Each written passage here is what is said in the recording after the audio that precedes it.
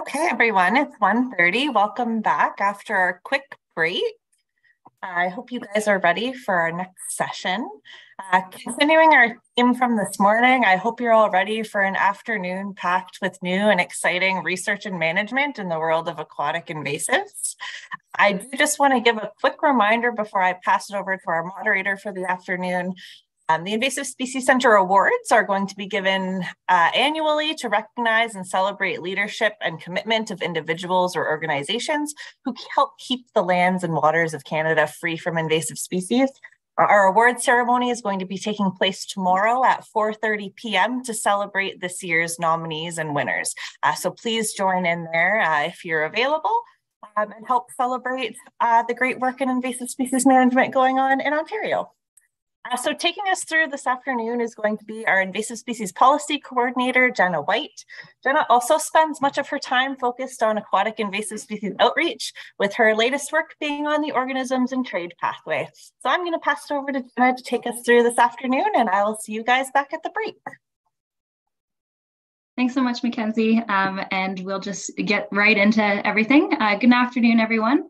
Thank you so much for joining us on day one in the afternoon session of the 2023 Invasive Species Forum. My name is Jenna White, and I'm a Program Development Coordinator, as Mackenzie mentioned, for the Invasive Species Center. And I'm joining you today from my home in Sudbury, Ontario, which is the traditional territory of the Atikameksheng Anishinaabe.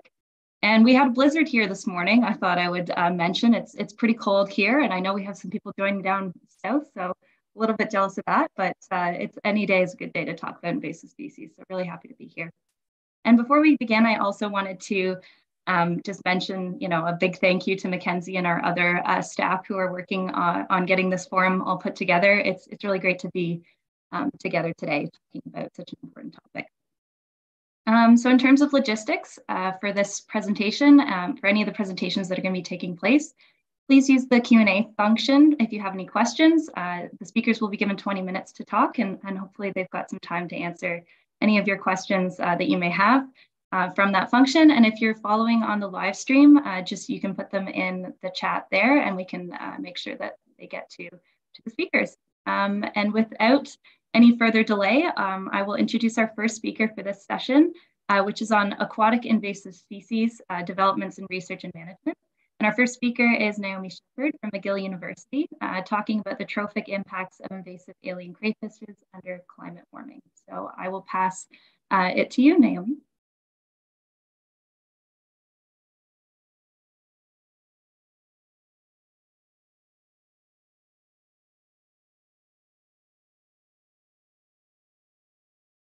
I was muted. So good morning, everyone. Oh, good afternoon, more likely. My name is Noemie Sheppard. I just recently finished my master's thesis with Professor Ricciardi at McGill University. And today I wanted to talk to you about the second chapter of my thesis on the complex trophic impacts of invasive alien crayfishes in the future under climate warming. So for the purpose of my thesis, or for this project, I looked at two different species of crayfish within the genus of Procambarus. So the first one is Procambarus virginalis, or the marbled crayfish. It has no native range. It was discovered quite recently in the aquatic pet trade. It's a triploid version of a haploid crayfish from Florida. It's a recent global invader. It's got an invasive range in Madagascar, in Japan, and is actually quite recently in the past 2-3 years has been exploding in Europe in terms of different reports coming back. Unfortunately, there's very little information of its field impacts because it's such a recent invader. We kind of know what it eats, but we don't really know what impacts it has in its invasive ranges. And the main cause of concern for this species is that it's parthenogenetic. So it's self-cloning. So unfortunately, if you have one individual in your environment, you're very likely to very soon have a whole population. And then the other species that I worked on was the Procambarus clarkii, or the red swamp crayfish. It's native to the southern United States. It's quite popular in Louisiana and around there. It's a well-established global invader. It has an invasive range that spans the whole globe, other than pretty much Antarctica and Australia. It has very well-known impacts. It's a high-impact invader. It's a carrier for the crayfish plague, which was a problem in Europe. And it's already invaded the Great Lakes. So it's actually already in the southern part of Lake Michigan.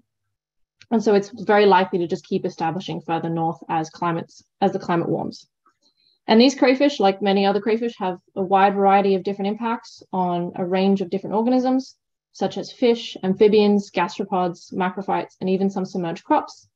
And this can have some important ramifications on industry and local economies, because a reduction in fish populations is likely to have a reduction in fishery yields. A reduction in macrophytes is likely to change stable states of a clear macrophyte dominant lake to a turbid algae dominant lake. And if they have impacts on submerged crops, then that can also have impacts on agriculture, especially considering there are already some reports of red swamp crayfish consumption of rice in the third world country. In third world countries, this could be an issue.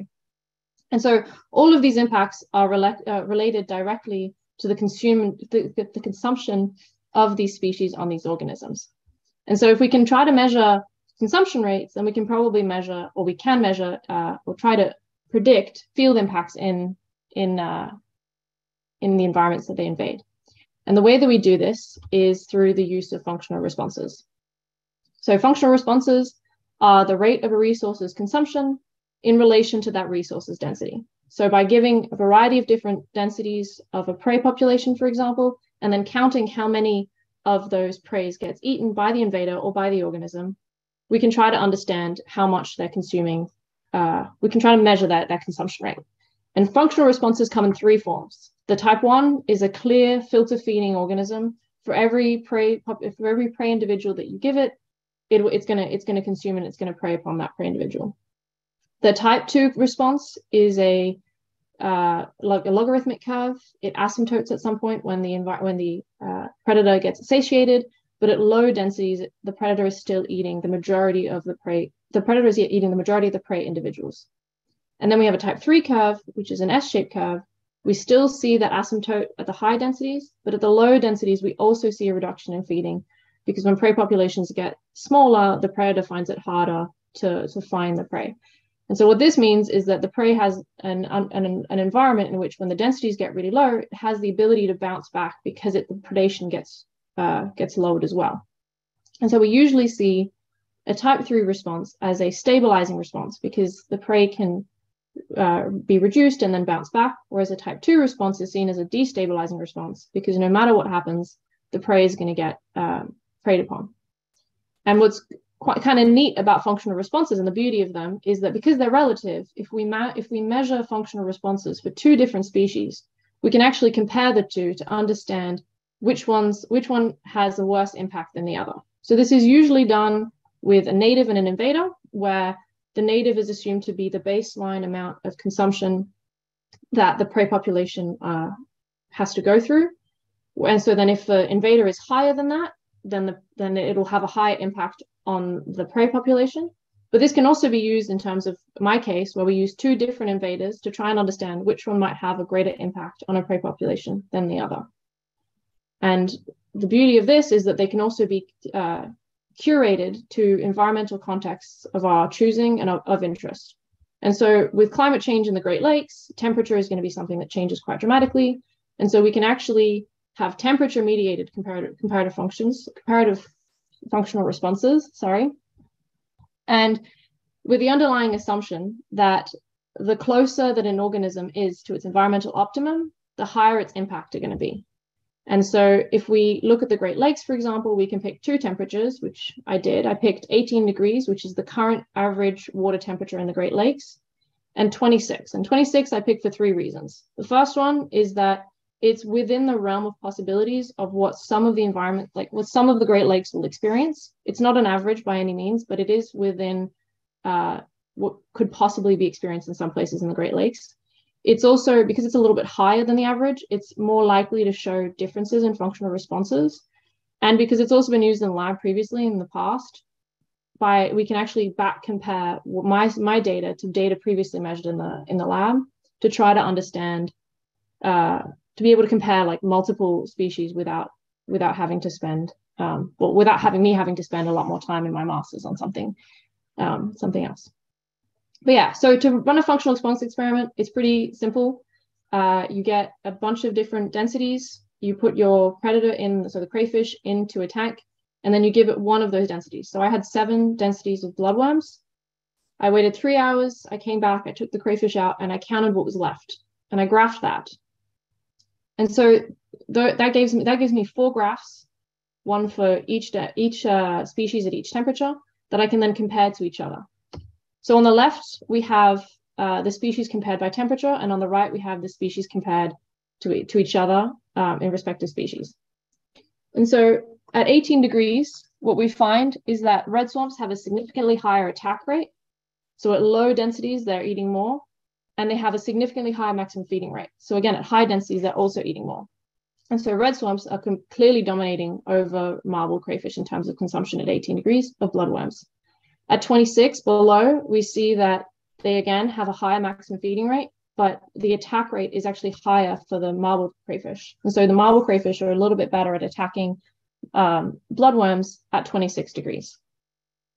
When we look at marble crayfish at 18 and 26, we see that the attack rate of marble crayfish at 26 degrees is higher than at 18 degrees, but the maximum feeding rate, so the maximum amount that they can eat, is higher for 18 degrees. We can't really see it on my graph because unfortunately I didn't have the foresight to add another density at the end, a 300 density for marble crayfish, but we don't actually see the asymptote. If you look closely, we don't actually see the asymptote of 18 degrees, whereas we do see the asymptote for 26. So if we were to have a higher density for that particular experiment, we would actually see that the green curve would go up above the orange one. And then for red swamps, we find that there's a higher attack rate at 18 degrees, but the maximum feeding rate remains the same at both temperatures. But then once I did that, I realized, well, that's all well and good, but crayfish are omnivorous consumers. They eat plants just as much as they prey, like animal prey. And so it'd be interesting to see if we can try to measure the consumption rate of macrophytes. And so that's what I did. I did the same thing as I did with bloodworms, but instead of having 7 densities of bloodworms, I had 7 densities of macrophyte segments. So they were about 5 centimeters long, all measuring about 5 milligrams, more or less. And I gave them 7 densities of those segments. And so I measured the weight at the start and the weight at the end. So instead of measuring whether or not the segment itself was consumed, I actually measured just the weight that was consumed. And so what that leads us to is these graphs. And so at 18 degrees, once again, red swamp crayfish eat a lot more than marble crayfish. They have a much higher maximum feeding rate and an attack rate. At 26 degrees, they have a higher maximum feeding rate, but there's a higher attack rate as well. And then when we compare marble crayfish to each other, we see no difference in attack rates and no difference in maximum feeding rates. So they're just as interested. They, in theory, seem to be just as interested in macrophyte segments as at either temperature. And when we compare red swamp crayfish, we see that at 18 degrees, it has a higher attack rate, but the actual maximum feeding rate doesn't change, doesn't differ significantly. Now, the main difference between these two experiments that I found is that when I gave my red swamp crayfish, or any crayfish macrophytes, sometimes they just refuse to eat. So I'd have a bunch of experiments where my consumption was just a 0. And instead of just getting rid of those, like a lot of functional responses will do, because they're trying to measure consumption, I actually I did a logistic regression analysis to try and understand if the propensity to feed on these macrophyte segments is actually impacted by temperature. And what I found is that even though marble crayfish don't differ in attack rate or handling time, at 26 degrees, they were more likely to feed just in as a binary response, like just to feed even a little bit. Whereas the red swamp crayfish had the same amount of maximum feeding rates, no difference, and they also had the same propensity to feed at both temperatures. And so even though at the top it looks like there's no difference, there actually is when you look at propensity to feed on macrophytes. And so the main takeaway of my project was that red swamps are important consumers. They outperform marble crayfish at either resource at either temperature. They also have no difference in consumption across temperature ranges, which is huge. That's usually quite unlikely. And in fact, it kind of contradicts the environmental matching hypothesis that I was talking about before, where they don't seem to have an optima. Now, this could just be the fact that my 2 temperatures wasn't able, like with my two temperatures, I wasn't able to actually measure where the optimum would be, or getting closer to it or further away from it. Maybe I just like pinpointed it perfectly where I couldn't see anything. But also we see that there's a reduction in macrophyte consumption a little bit at higher temperatures, based on attack rate. And this does contradict previous experiments where they found that red swamp crayfish, particularly at higher temperatures, eat more macrophytes to try and offset the higher energetic demands of a higher temperature. And I found the complete opposite. And so pretty much the reason that the way that I explain this is that in the other experiments, they had crayfish at 26 degrees for heat waves. So like a couple of days, and that's about it. Whereas for me, my crayfish were at 26 degrees for a few months. And so the very fact that they were at 26 degrees for a few months means that they probably were able to compensate for the higher metabolic costs of the higher temperature. And so the main takeaway is that red swamps are more likely to be a greater risk for the Great Lakes in the future, as well as in the present. And at least from a purely consumption point of view. But though we do have to keep in mind the fact that marble crayfish have just this higher reproductive ability. And so if we were to take further steps, we should try and include this reproductive ability in our risk assessment. And so with that, I would like to thank my supervisor, Professor Anthony Ricciardi at the Redpath Museum at McGill, my undergraduate research assistants, Jessie and Jennifer Pham, DFO for the funding, and the institutions that I work at. And thank you very much for listening. Thank you so much, Noemie. That was really, really fascinating work that you're doing, and really great to see some of those updates. So thank you so much for that. We'll give a few minutes for any questions that might come in. So just remember to use the chat, or sorry, the question function there. Nice little fancy function. If you have anything to ask, if you don't have anything that comes to mind right away, no worries. We can try to moderate that chat function throughout the presentations. So feel free to put it in at any time. In the meantime, Noemie, I was wondering if you wanted to speak maybe to the introduction of those two types of crayfish and how they're introduced into those areas. Yeah, so specifically for the Great Lakes, at least definitely for the marble crayfish, it's going to be a pet trade pathway. Okay. Yeah, it was they're now illegal in Ontario. In fact, it was like right bang in the middle of when I was trying to get more. So that was a bit of a problem for me in my thesis. But yeah, so they're now legal in Ontario, and we pretty much think that because they reproduce, so you buy one organism and you buy one crayfish and you get really excited about your one crayfish, and suddenly, as I've experienced, because I'm drowning in crayfish babies, you suddenly have 100 babies and you don't know what to do with them, and a lot of people don't want to kill them, or they don't want to give them up. And so I've actually talked to a lot of aquarium hobbyists, or even just people who own pet stores, and they say that they get a lot back, and it's just because people don't know what to do with them because they've got so many. And the red swamp crayfish, it could be that as well. It could also just be the fact that sometimes it's for food. Like a red swamp crayfish is consumed much more than the marble crayfish, but the red swamp crayfish comes in a lot of beautiful colors. So it could also just be a pet pathway as well. Thanks so much. Yeah, really interesting stuff. And we actually did have a couple of questions come in, so we have 2 minutes to go through those. So somebody said, thank you, great talk, and any other management considerations coming out of the work? Yeah, so a lot of my management considerations is more just in terms of prevention. So the way that we kind of see that, like in our lab, the idea is that if we can assess risk, we can inform prevention, and it's a lot less costly to prevent something than to try and fix it. But I think a lot of it is more just in terms of trying to understand, it's not really so much about management so much as trying to understand risk, and that then leading to better management decisions. And I think the main takeaway from my thesis, for me at least, was we need to include different types of resources when we try to do these risk assessments, because a lot of the time, we're using bloodworms, we're using prey animals, and we're not actually looking at the huge impacts of macrophyte consumption by these species. Absolutely. Yeah, the preventative piece is really key, especially in invasive species context. So thank you for that. And just one more question. What species of plants did you use to feed the crayfishes in the experiment?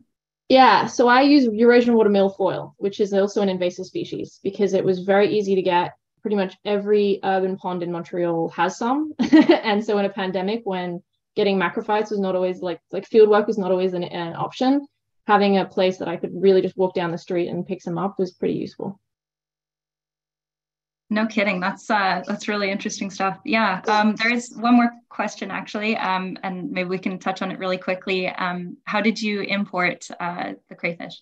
Yeah, so the thing is, because I started my master's thesis as the lockdowns hit, so I really didn't have any. I would have loved to have gone to the United States to collect some wild crayfish, but all of the two crayfish species that I used are actually at the time were very common in the pet trade kind of area. So I was able to just buy them online off some sellers. So I got something like 60 marbled crayfish from online, just to give you an idea of like how easy it is to get these animals. And the red swamps as well came from a seller online. Yeah. Very interesting. Yeah, that's a little bit alarming, I suppose. Thank you so much, Noemie. Really, really appreciate your chat today. And we'll move on to our next speaker. Thank you so much. Thank you. So our next speaker is Jessica Goldsmit of the Quebec government in the Ministère des Forêts to provide an update on the distribution, challenges, and management techniques of fish and invertebrates, of invasive species in Quebec. So I'll pass to you. Thanks so much.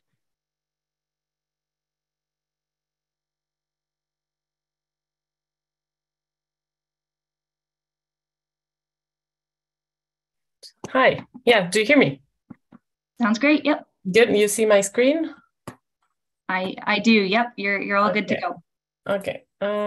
Shared mode. Yeah. Awesome. Thank you. Yeah. So yes, I'm Jessica Goldsmit. I am a biologist working for the Aquatic Invasive Species team in the Minister of Environment in Quebec, and I will talk to you about zebra mussel and the situation here in Quebec. And initially, it was the talk was to make emphasis on the recently invaded Temiscouata Lake in eastern Quebec, but I will just give a more general view about inland lakes in south and eastern Quebec. So just to know and have in mind what is the zebra mussel distribution known in North America, you can see that it is more in the center and east of US and now in Quebec. And specifically for the distribution in Quebec, it has been present in the St. Lawrence and in the Richelieu River since 1990. We also have quagga mussels, but only in the St. Lawrence. So they have been there for a while, but then just recently, since 2017, the zebra mussels were observed in Lake Memphremagog, that is in this region, that is a region in Quebec that is called Estrie. So it has been found there, and then eventually like moving to different lakes since then. And then just last year in September 2022, it was first observed in Temiscouata Lake, that is, as you see, like very far east in Quebec. And just to have a dimension of how from here to here, there are much more than 300 kilometers. So it's really like it has been taken far. So as you may know, calcium levels are an important component in the environment for the zebra mussels to survive, growth, and reproduce. And these are just some graphs that I took from the literature just to show you how the calcium levels affect these three main functions for zebra mussels. So in here we have the mortality, and then the pH and calcium, and we see that in here around 20 milligrams per liter and a pH of around 8, there is no mortality at all. So these are the environmental conditions that zebra mussels they like. Also, they like calcium to grow. So in this graph, we can see the growth and the calcium levels, and everything that is between 15 and 18 milligrams per liter. It just shows that it's very good for growth for these organisms, and also for reproduction. So we have in this graph larval production, and then also calcium, and then we see here that even at 12 milligrams per liter, even if it's minimal, there is already some larval production. So we know that this is important for them to survive and grow and reproduce. So the next step was to see what are the calcium levels in the lakes in the province of Quebec. So this is a map where we can see all the points from where the warmer colors, they show higher concentrations of calcium. So you can see that they're mainly distributed in this region, a little bit here and here. And then this region in particular, they're very high in calcium levels. And this is explained by geology, because there is this geological province that is rich in limestone, and that is called the Appalache. So all this region, it is really high because the sediments are rich in calcium levels. So we did an interpolation of known calcium levels just to see the general distribution of this. And with this map, we can actually see and identify which are the vulnerable areas.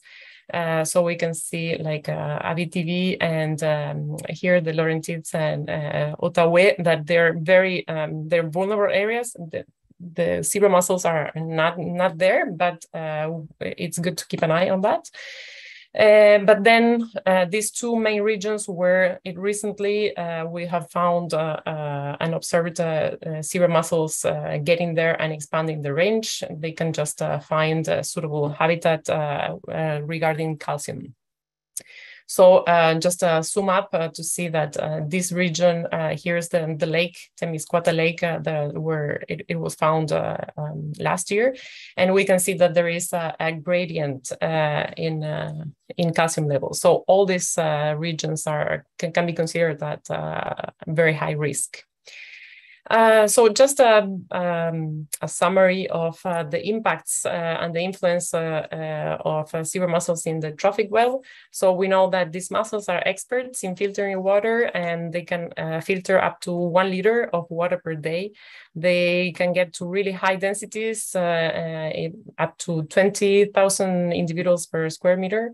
So when water is more clear, then the light gets deeper and can contribute to warmer waters, and then the aquatic plants can get deeper, and then the thermocline gets deeper also, and then all these make changes in the structure, and the zooplankton decreases, and there is a cascading effect with all dependent species. So these changes in the trophic web and in the habitat may favor species associated to plants, such as yellow perch, for example, or that may harm others, such as salmonids, that if they are distributed in the same regions, all the trophic web can change and affect them. So going specifically to this region in Quebec, the south region in Estrie, this is the situation in Memphremagog and Magog lakes. So I just won't go into any detail on this table, just want to show you that we have been doing monitoring in this region since it has been discovered there. And something to highlight is like, for example, this station where in 2019 there were 4 individuals per meter square, and then just a couple of years later, 2022, the density gets at 6,700 individuals per meter square. So it is increasing a lot. They are surviving, they are reproducing and growing. And then something that really strikes and to highlight also is that the calcium levels, they're not that high in this region. They are around 18 and 20 milligrams per liter. So even at this medium levels, the conditions work very well for them to complete their cycle. So there's another lake, the Masawipi Lake, that was first mentioned in October 2021. And then in November 2021, there was a field campaign that was organized to go and see what was the situation. And this is what it was found in the lake, that in here we see the stars. That's where the adults were present. And then there were juveniles, not all over the lake, but they're concentrated in the center and northern portions of the lake. So if we can see what is the structure of the population. This is the number of individuals, up to 40 individuals. This is the number of individuals and the size. And we can see that most of them, they are between 5 and 10 millimeters, and then just a few adults as well. And not that dense, not a lot of density in one in the same place. This is the cumulative number of individuals that were collected. And just to follow up with this different stages of the invasion, and the situation in Temiscouata Lake, that is here more to the northeastern part of Quebec. The first mention was done in September 2022 by a citizen. And then there was just right away, we tried to go to the field and assess the situation. So there were quadrats that were deployed in while diving up to maximum 5 meters, and then snorkeling just close to the shore. So we actually found that like all of the lake was already had a presence of zebra mussels, and the structure, the size, and the numbers were a lot. So we can see in here that at 16 stations and 18 stations, we found around 2,600 closer to the shore, and then 900 up to 1,000 of individuals and deeper. And then we see that they are very high densities also, like 300 and then 700, up to 600 individuals of one same size. And then if we compare it to the Lake Masawipi, that was more to the south, we can see that there is a very longer time. We think that there is a longer time since they have been there and they were unnoticed, since we see that there are a lot of young and juveniles. And this also can be explained by delayed recruitment, given that it's colder in there, and how does this affect the survival rates? It's something that we need to figure it out. But we believe that this invasion has been there. It has been recently found, but the population is already established since a few years already. So this is not just a local thing to think a problematic, since Quebec and this lake just is connected with the Madawaska River to New Brunswick, and then it also later it meets St. John's River, and so all this it's connected and can affect other jurisdictions. So I didn't go into any details, but we also did some tests of different methods to detect and monitoring. And then what we recommend at the end is that snorkeling or diving with interaction with the substrate. So just go and see if they are attached or not to rocks and vegetation. It's something good that we can also say to recommend this method, other than just the aquascope, for example, or making D-nets or sending cameras with no anchor, for example. So this is very important that we want to be more strict with prevention measures. So just promote clean, drain, dry, and then just communicate well the message to all citizens and users. Because it's very important that they get the situation and what's the problematic of this. So the actions that are coming in 2023 and 2024 is to continue monitoring in the field, just not samples in the field, but also we will do some eDNA test all around the region, try to see if they are already established in other lakes, near lakes.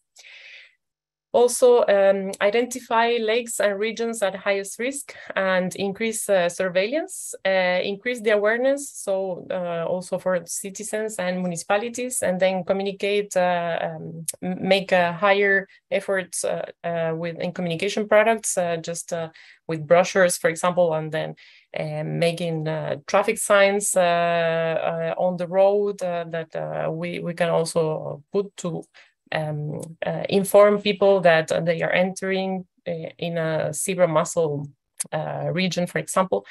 As I said, encourage the clean, drain, dry, increase availability of washing stations. We have a funding program for municipalities to build washing stations. And then we're one of the projects this year is to see if we can change the legislation. Some things like make it mandatory to remove the drain plug while trailing, for example, and then the removal of all weeds and organisms, just as Ontario recently did. So we want to explore the possibility of making these changes into our legislation. So the last slide is some research projects that we will be participating also. It's with the collaboration with McGill University in a master thesis is to evaluate the zebra mussel impact in benthic community and trophic web in Memphremagog Lake.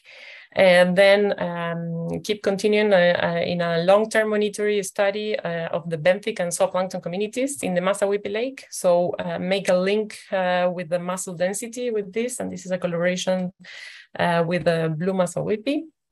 And then, of course, collect more data to understand what is the situation in of the population of Temiscouata Lake, and to see if there is this delayed recruitment due to a colder location. So how all this it's linked with the survival rates. So with this, I just thank you, and I think we're okay with the time. I don't know if there are any questions. Yeah, thank you so much. You know, it's funny. I think one of the other speakers referred to zebra mussel as the poster child of invasive species, and I think that really is probably a true statement in this context. We have 3 questions that I guess 4, hoping we can get through in the next 2 minutes or so. Okay. So the first one is, what is the lowest calcium level for the mussels to become established? Yeah, so as we saw, according to the literature, it is like lower levels of around 12 it won't work for all this the metabolism that they need for survival, growth, and reproduction. And we will set like a different type of thresholds just to measure the risk of a lake, for example, according to the calcium levels. But yeah, as we saw, like very high, we could consider like up to from 25 milligrams per liter. But as I showed, like in regions where there is 18, 20, they already like they like it and they're there. Yeah. Yeah, that's yeah, yikes. Thanks for that. So just next question is on which predictor variables influence the expansion of zebra mussel? Which predictor variables? Well, calcium is one that we're looking very closely, then pH, and then of course that's the temperature, right? And then well, it's not the case in inland lakes, but more to like in the St. Lawrence, for example, they will stop where the salinity gets high and not suitable for them. Great, thank you. And just two more quickly. So based on the sizes found in both lakes, how long do you think that it's been since they were first introduced? And this person says looks like quite recently, probably in the last couple of years. Any thoughts on that?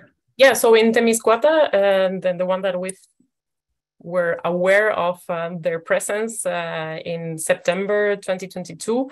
Yeah, it's been there. We think we believe 2-3 years.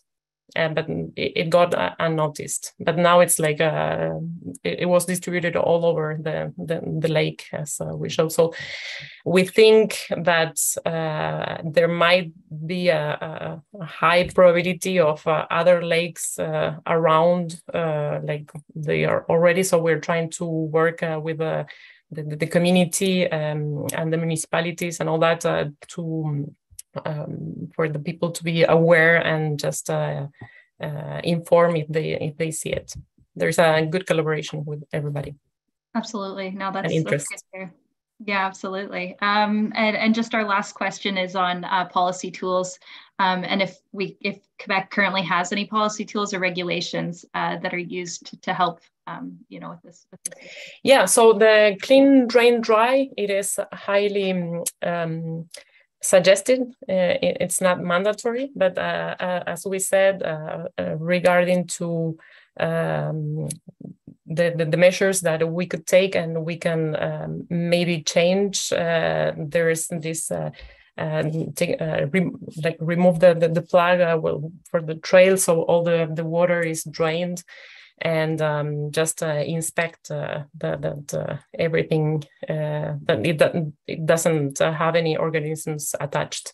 But yeah, I would go more for the remove the clean, drain, dry. That is highly suggested. Yes. Thank you so much, Jessica. We really appreciate your talk today. Thank you so much, and thanks for answering those questions. So yeah. Great. Thanks. Okay, thanks. So we'll move along to our next speaker. This is Jordanna Bergman of Carleton University, and she's going to be presenting on an interdisciplinary evaluation of multi-species fish connectivity in Canada's historic Rideau Canal, which I hope is up and running for skating at this time of year. Yeah, the weather's been so bizarre that it's still has not, and my computer has frozen, so just oh no. No worries. Yeah. If I can get this to share. Of course it does this.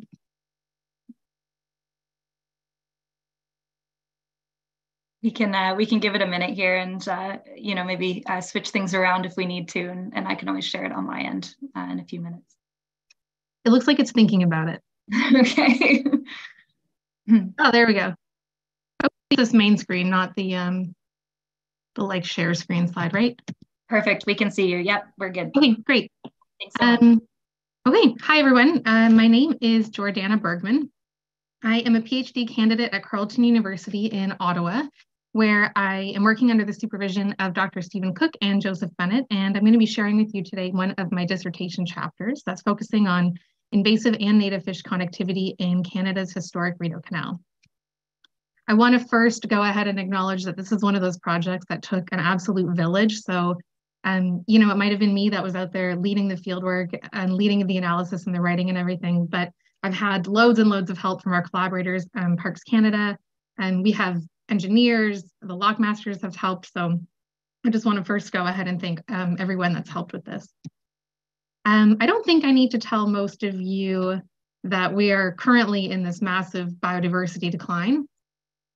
But some of you may not know that the biodiversity declines that are going on in our freshwater ecosystems are happening at a far faster rate compared to marine and terrestrial. We've lost since 1970, 84% of our freshwater population. So this is a huge amount of biodiversity that we've lost.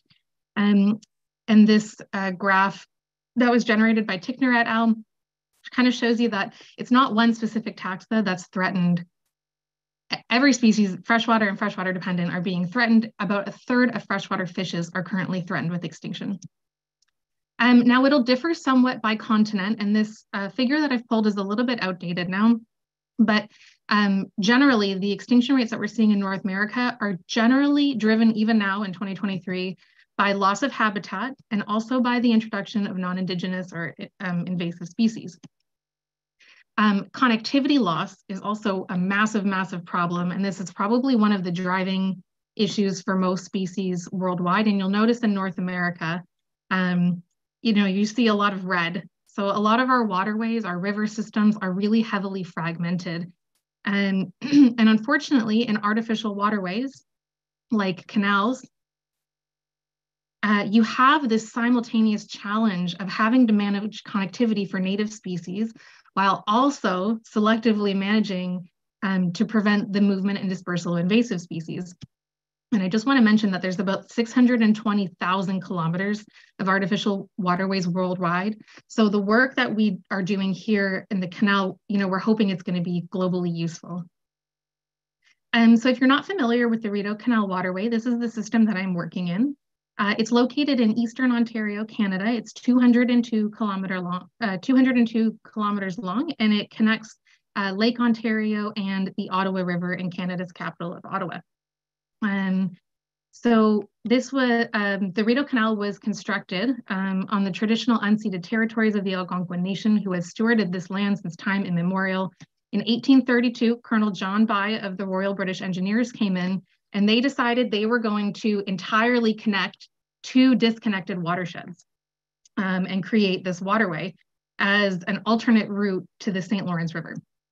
Now, the Rideau Canal is interconnected by 23 operating lock stations. And on this map on the right, that's each of these tiny little red boxes. The red star just indicates the high point of the waterway. So the water flows downstream from there. Now we know that there are migratory species within the Rideau Canal that conduct, you know, a totally freshwater migration to carry out their life history. But we're not sure if these fish might be hitting a lock station in an attempt to move upstream or downstream, and they're not able to do so. We get loads of reports from lockmasters and anglers that they see fish in locks or near locks, but nobody knows to what extent fish can move throughout the system. And this kind of goes against, you know, connecting two different watersheds would mean increased connectivity for native species, which usually we think is a good thing from a conservation perspective. However, we don't know if they're fragmenting the system, so it may be, you know, impeding our migratory freshwater fish. However, these lock stations may act as an opportunity for us to intentionally fragment the system and prevent the further dispersal or introduction of new invasive species. So especially like in Lake Ontario, I'm thinking about Asian carps, if they happen to make it in there, perhaps we could use a lock station as a way to prevent their entry. This is known as selective fragmentation, where what you want to do is both prevent the movement of invasive fishes while simultaneously allowing the movement or connectivity to native fishes. So you're selectively fragmenting habitat. And this is an evidence-based management strategy. So to develop a strategy like this, the first thing we have to do is figure out where and when fish are moving and if there's any species-specific movements. So we have common carp that have proliferated throughout the system. They've been there for a long time. We acoustically tagged 54 of them. For those of you not familiar with common carp, these have been listed as 100 of the world's worst invasive alien species. And that is because they have these destructive reproductive and foraging capabilities, and they can, really heavily alter the water quality in systems.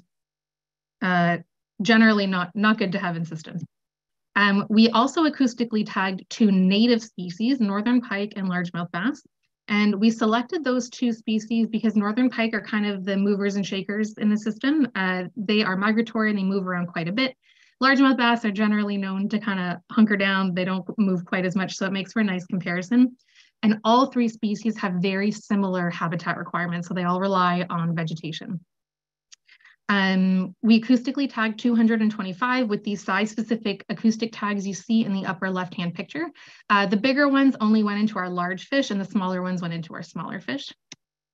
And I just want to mention, we also picked these 2 recreational species because they do generate money for the economy, so they're economically important as well as ecologically important. So we tracked fish movements across 3 full navigation seasons to give us a good idea and replicate the data across different years. Over 60 kilometers of the waterway that kind of act as a representation of the full Rideau Canal. I would have loved to track fish throughout the whole 200 kilometers, but unfortunately there's only one of me and it just was too much to take on. And we monitored 7 lock stations, and that includes an electrically operated lock station. So most locks on the Rideau Canal are manually operated. And we also included a lock station that has 2 locks in flight to see if, perhaps a double lock acts as more of a barrier. So each one of these blue dots you see on the map is an acoustic receiver that I would hop in the water and dive for to go retrieve and service and then redeploy. The yellow stars are our lock stations that were monitored for connectivity, and the red star is a bridge, which isn't technically a barrier because fish can pass underneath, but it acts as a divider between 2 different lakes. We focus mostly on lock connectivity because A, there's not a whole lot known about it in smaller historic canals like this. And also fish can't move against, most of our dams are too high in the system for fish to jump. But whenever we could, we also looked at interactions with infrastructure like locks and dams. So just to give you an idea, this is a single chamber lock here. The yellow stars would be an acoustic receiver. So we always had one downstream and one upstream. But whenever we could, we would also deploy them, throughout the area so that we not only could see if a fish moved through a lock, but maybe they hang out in the lock channel. Do they hang out at the entrances? If there's a divergence, when do they select to go to the bypass channel, which is this more, windy natural Rideau river area. And we wanted to see if fish were perhaps drawn to these higher flow areas near the dam. In a hope that we could evaluate, the mechanism of passage, not only documenting passages. So we had key questions. A, do fish move through locks? We simply wanted to answer that question because nobody quite knows. We wanted to know, though, are they species specific? Might it be season specific? And are they direction specific? So to start with, do fish move through locks? Yes. We documented about 9% of our acoustically tagged fish moving through locks. And that was 31 passage events. So we had several fish that had this proclivity to move through a lock several times. And this was at 6 lock stations. So there was only one station that was quite far from the rest of the system that didn't document any passage events. And just to give you an idea, this is how we documented a passage event. So we have the lock chamber here, the dam is up here, and these are the acoustic receivers that were tracking fish movement. We had this northern pike here that was about 500 millimeters long, where it was detected downstream consistently. And then during the locking operation hours during the day, it seems to have entered with a boat, and then it was detected exclusively upstream, where then it made its way to the next reach. So it's pretty simple to understand when the fish are moving. Species-specific movements also, yes. So we found that our migratory northern pike conducted about 3/4 of all passage events, and largemouth bass conducted the other quarter. And we were really shocked that we documented no common carp passage events. But it seems that this species is drawn to these higher flow but impassable regions that I had mentioned earlier. So this is another one of our lock stations we monitored. So you have the lock here. And then there's actually 2 dams, and this bypass channel gets really nice high flow. This is what our acoustic array looked like for this lock station. And it turns out common carp hung out a lot more in these high flow areas, but there's no way for them to move up these dams. And they didn't hang out quite as much. They were detected every now and then near the downstream lock approach. And this is the only way that they could truly move upstream. So it seems like the system may already be selectively fragmented, where common carp don't often make it upstream as much. At least we didn't document any. So that's not to say, obviously they made it through the system somehow, but it doesn't seem to happen very often. For season, just to give you an idea, over the 3 years that we monitored fish movements, the temperatures were all pretty similar. If you were in Ontario, you might remember 2019 had a pretty cold spring, and then in 2020 was a little bit warmer, but in general, the trends are all pretty similar.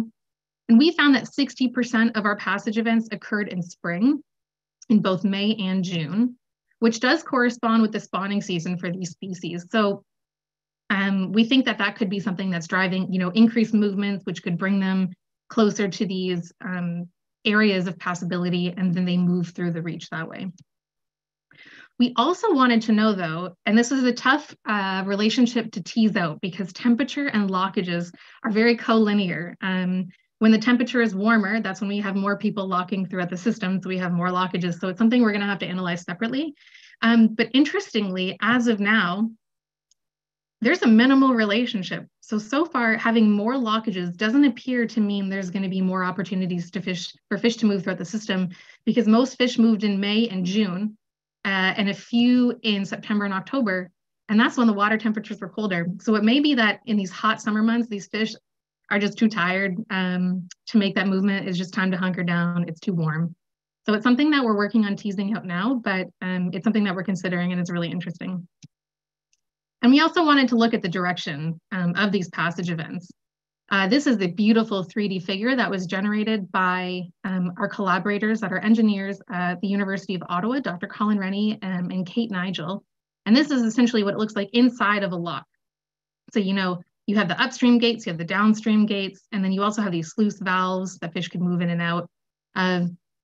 And they generated these models because this year we're going to be starting a project looking at 3D flows inside of a lock chamber and overlaying that with fish movement data to see if we can really understand the mechanism of movement through locks.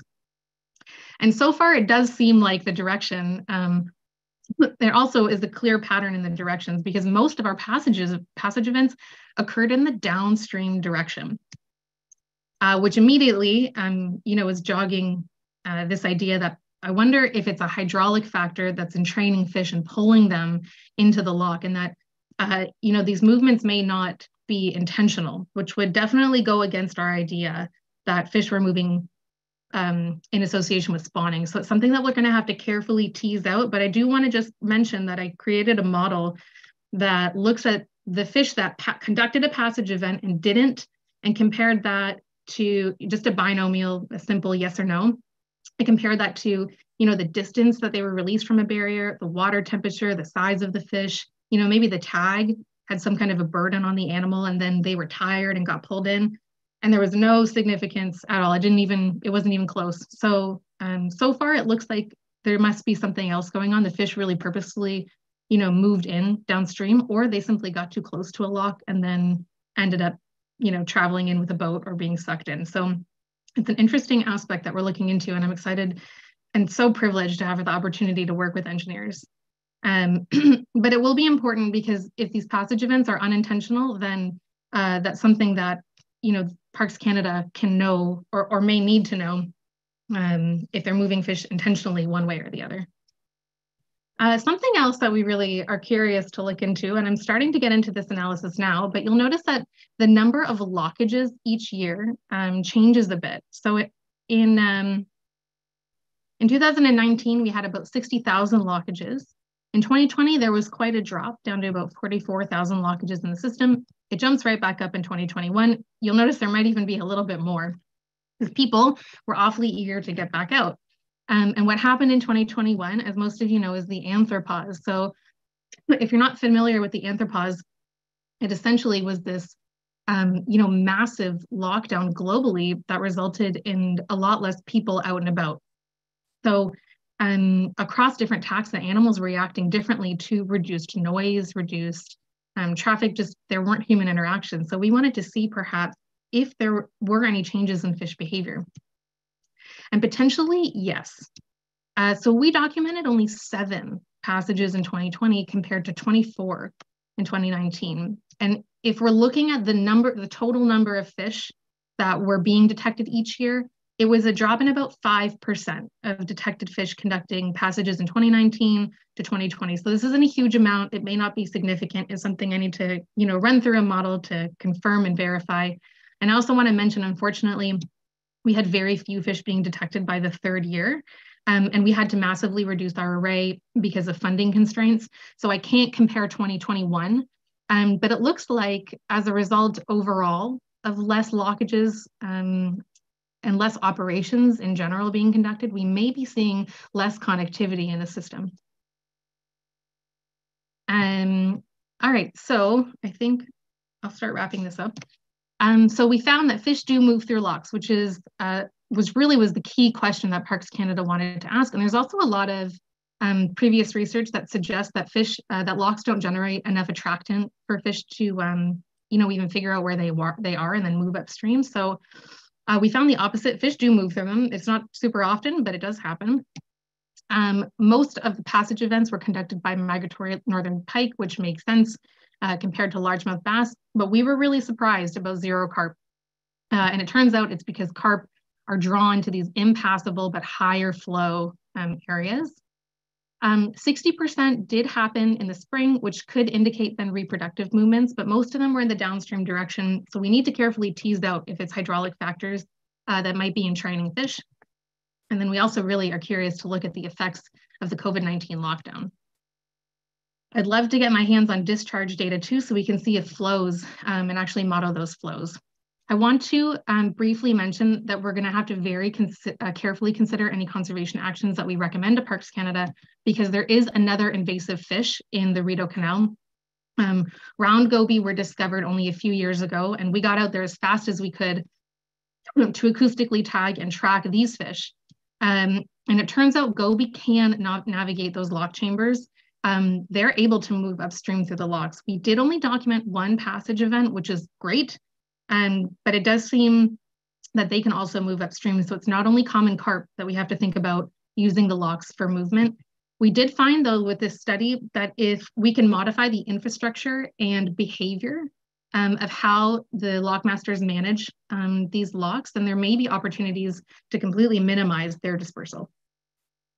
And I just want to mention again that there are historic canals and waterways worldwide. So if you're working somewhere else in the world, or you ever want to chat about this, and a lot of the work that we're doing, we're hoping to set up to be applicable to any waterway or any canal. I really appreciate being here and having the chance to speak with all of you. And if you have any questions, I might be happy to chat. Thanks so much, Jordanna. That was really fascinating work that you're doing. So thank you so much for sharing. Unfortunately, we're actually out of time for questions, but I'm hoping maybe you can monitor the chat and just see if anything comes in. Okay. It looks like we had 1 or 2, so if you don't mind, great. On there. But really appreciate your presentation. Thanks so much for your time. Thank you. And with that, we'll move on to our last presentation for this session. With me is Alan Tian of Queen's University to present on the development and validation of the 12-loop mediated isothermal amplification. And so just hoping to pass it to you. Yeah, I think we're ready to go. Thanks, Jenna. Can you see my screen? Can see your screen. Yeah, it looks great. Thanks so much. Great, thank you.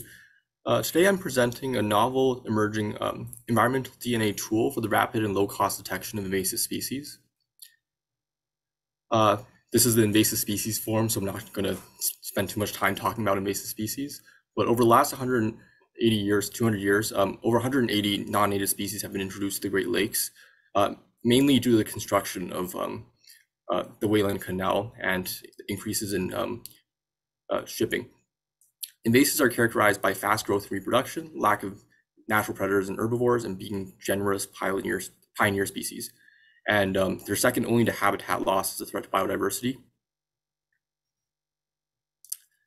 And so we thought about applying a point of care concept to environmental monitoring. Point of care is a concept in healthcare where diagnostics are applied by the patient's bedside, which reduces turnaround time and allows rapid treatment. And this includes things like COVID tests, glucometers, and heart rate monitors. And ecological monitoring can capitalize on this concept and advances in this field for our own benefit. So we can collect a water sample and then do at-field tests, including rapid immunoassays for toxins, microfluidic nucleic acid detection for invasive species, and water sensors. And this allows us to create a conservation plan quickly and do a rapid, immediate assessment without the turnaround time of a lab. So environmental DNA, organisms release genetic material as they interact with their environment in the form of shed skin cells, hair, gametes, feces into the air, soil, and water. And this doesn't require the direct capture of target organisms, except for microbes, of course. And when we collect an environmental DNA sample, we can use it for early detection of invasive species, surveying cryptic, rare, or at-risk species, and describing whole ecosystem tropic interactions. So collecting an eDNA sample can be as simple as just collecting a water sample or a scoop of soil. And then through concentrating the DNA in that sample, we can detect all species that have shed their DNA into that. And it can be very sensitive and very time specific. eDNA tends to degrade in around 3 weeks, but it's highly dependent on the environmental conditions. So eDNA is generally analyzed in 3 ways. Traditional PCR followed by a gel or Sanger sequencing, quantitative or droplet digital PCR, or metabarcoding. Traditional PCR involves species-specific primers and then a way of detecting that product using a gel electrophoresis or Sanger sequencing. And then this is very low cost, both consumables and apparatus, but it's time consuming and can be limited in specificity. qPCR and droplet digital PCR also involves species-specific primers and a fluorescent dye. And this allows us to quantify the amount of target DNA. And with the use of a probe, it can be highly sensitive. However, this again can be very expensive, especially in terms of apparatus. And then finally, metabarcoding involves non-specific primers followed by next-gen sequencing. And this produces operational taxonomic units, which can be matched to specific taxa. And this allows us to detect many species at once. However, it's limited by databases. And again, it's very expensive. It requires significant lab work and bioinformatics expertise and very expensive apparatus. And none of these are suitable for analysis in the field. All of these methods require extracted high purity genomic DNA. They're influenced by PCR inhibition, which is very common in some environmental samples. A lot of environmental DNA samples contain inhibitors such as proteins, fulvuric acid, humic acids. They require expensive and bulky apparatus and sometimes long processing times, making them unsuitable for immediate analysis in the field. And loop-mediated isothermal amplification is an emerging technology for amplifying DNA with high specificity under non-thermal cycling conditions. And it's been applied to great use for COVID testing, actually. I think there's currently 3 approved COVID tests, which are LAMP-based. LAMP involves 4 primers, which recognizes 6 sequences on target DNA, and optional loop primers for highly specific amplification without a probe. So because it requires 4 to 6 primers, the amount of matching is much greater. It uses polymerase with high strand displacement activity. So essentially the polymerase itself displaces and denatures the DNA. And this allows us to have isothermal amplification, which means no thermal cycler is needed. This produces self-propagating reactions of a stem loop DNA structure. It's very rapid, and the products can be quickly visualized with a pocket fluorometer or even just a pH changing dye. So as the reaction progresses, the pH changes. And there's already commercial products available for that. So for this project, my undergrad research assistant, James, designed and rigorously validated a LAMP eDNA assay for the detection of 12 high-impact invasive species in Eastern Ontario, and we compared it to qPCR. We basically wanted to create a proof of concept for field-ready, citizen science-friendly LAMP assays, and we tested the assays in conditions challenging to qPCR and metabarcoding. So we did zebra mussel, quagga mussel, Eurasian milfoil, Phragmites or common reed, European water chestnut, spiny water flea, rusty crayfish, Chinese mystery snail, round goby, tube-nosed goby, grass carp, and sea lamprey. We didn't expect all of them to work perfectly, but we wanted to hedge our bets. So we designed 12 primers for LAMP and qPCR on blast from different sequences on GenBank and BOLD. We validated them in silico on blast, optimizing the annealing temperature for qPCR. We tested sensitivity with synthetic DNA standard curves, and we tested specificity on related species with synthetic and tissue extracted DNA. So this is 4 out of the 5 levels of validation for testing a qPCR assay. And for the final level is testing it on actual samples, but we didn't have mock communities to do that on. So first, we optimized our qPCR assays for annealing temperature to maximize limit of detection. So we did that for all 12 species. And we tested our LAMP and qPCR assays for specificity in silico and on extracted tissue samples and synthetic DNA. So just because an assay is specific in silico, which means that they had at least 5 mismatches on GenBank, doesn't mean that they'll be specific in real life. So as you can see in qPCR, only 2 out of 12 assays were specific, even though all 12 of them passed in silico. So only zebra mussel and quagga mussel. Surprisingly, we thought zebra mussel and quagga mussel would co-amplify, but they didn't. And then for LAMP, 10 out of 12 were specific. So LAMP right off the bat, even with minimal testing, was much more specific than qPCR. And this is qPCR without a probe. We also looked at the limit of detection for our LAMP and qPCR assays through testing them on a 10 times dilution standard curve from 2 times 10 to the 4 to 2 times 10 to the -1 copies per microliter. And unfortunately, LAMP had a much worse limit of detection than qPCR. In most cases, 10 to 100 times less sensitive. However, we did get some assays which were very sensitive for LAMP, and the variation in sensitivity for different LAMP assays was also huge. So Chinese mystery snail, quagga mussel, and Eurasian milfoil was sensitive up to 2 copies per microliter, which matched some of our qPCR assays, but others were so not sensitive that they could only detect DNA at 200 copies per microliter. We also compared the time it took for each assay to achieve detection at a starting template concentration of 2 times 10 to the 4 copies per microliter. And LAMP performed very well in this regard. So around half of our reactions were faster with LAMP than qPCR. So with zebra mussel, Chinese mystery snail, quagga mussel, rusty crayfish, and European water chestnut, LAMP achieved faster detection than qPCR. And for some of them, it achieved detection very, very quickly. Quagga mussel achieved detection in only 12 minutes. We also did a cost comparison of our assays. So we looked at the cost of apparatus, the cost of the primers and probes, the master mixes of reagents, and sample processing. So for cyber and probe-based qPCR, you need a qPCR machine. We use the CFX96, which costs around $30,000. LAMP theoretically only requires a block heater, which you can jerry rig for as little as like $10 to $20. As long as it reaches 60 degrees, it's fine. And the reaction is terminated by heating it up to 85 degrees. For primers and probes, the cost of primers is pretty much negligible. For qPCR, it's around $10 for 1,000 uses. For LAMP, you need more primers, so it's around $25.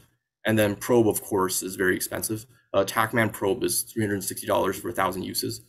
And then reagents, qPCR with cyber-based is fairly cheap at only 55 cents per reaction. LAMP is the second cheapest at $3 per reaction, and the probe-based qPCR is $3.30 per 50 microliter reaction. So LAMP is more expensive for reagents, but the cost of apparatus is much, much lower. And then for sample processing, qPCR often requires very pure DNA, and commercial DNA extraction kits are very expensive at $12 per sample for a Kaijin Power Water kit. And then LAMP has been shown to work on other species with just tissue homogenate, which would cost almost nothing.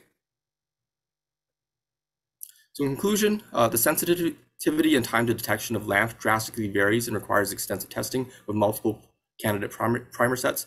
Unfortunately, we weren't able to do stats with what primer parameters are optimal. With only 12 primer sets, we didn't have the power. But anecdotally, we did notice optimal performance with GC content near 45% and a melting temperature of around 58 degrees.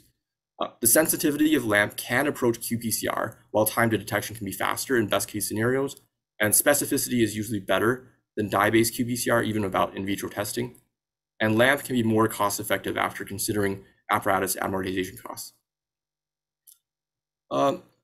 So in conclusion, we plan to do stats for ideal LAMP primer characteristics after doing more testing. We'd like to do more testing on non-purified eDNA in tissues. So DNA extraction and purification is one of the limiting steps in eDNA. And if we can bypass this and have a quick and dirty method, this would allow us to do testing in the field. We plan to do more testing in inhibited conditions. And overall, we hope to produce and test a field protocol for an invasive species LAMP assay.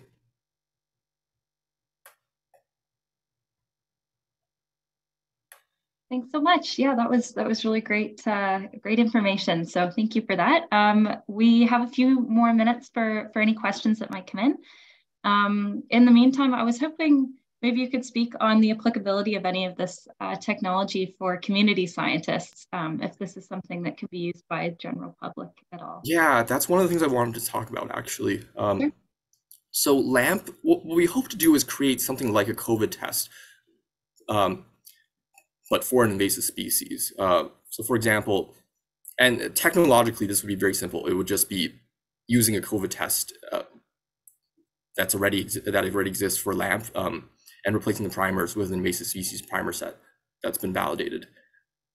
And so we could distribute these to things like lake associations, and avoid the step of going through a lab, because sample transport is a huge issue in eDNA. Between sampling and actually processing the sample and lab work, there can be a lot of degradation. Absolutely, that's really, yeah, that's interesting. Is it something that's kind of cost effective though, for the most part, would you say? Yes. So a huge part of the cost of nucleic acid tests is actually the equipment. So even though LAMP costs more in terms of reagents, the lack of needing a thermal cycler can make it very cost effective. Interesting. Wow, that's great to hear that it might be more broadly applicable. We do have a couple comments coming in. Sounds very exciting, which is great, and can't wait till we have these for freshwater lakes. That's great to hear.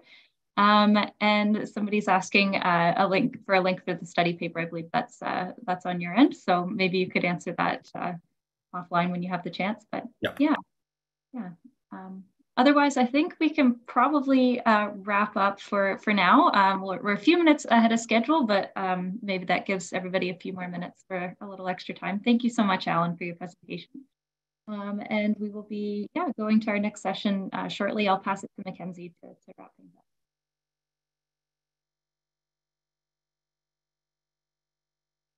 Oh, you're on mute, Mackenzie. Happens to the best of us. Thank you. So we're heading into our next session at 3 o'clock. So you can join us there. It's going to be a continuation of research and management on aquatic invasive species. So you can take a bit of a bathroom and a refresher break, and we will see you in the next session at 3 p.m. Eastern time. Thank you.